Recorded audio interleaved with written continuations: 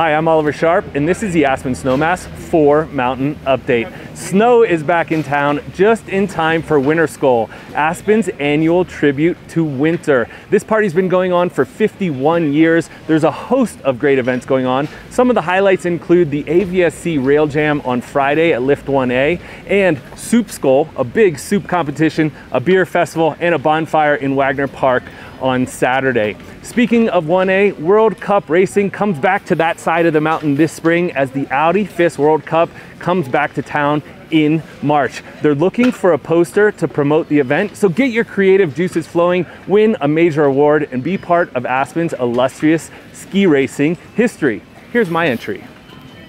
Also coming back this week is the Uphill Breakfast Club over on Buttermilk. That's right, for all you uphillers that want to earn your turns and your pancakes. The Cliff House restaurant opens at 8:45 on Fridays. Trust me, that skin is way better when there's bacon at the top.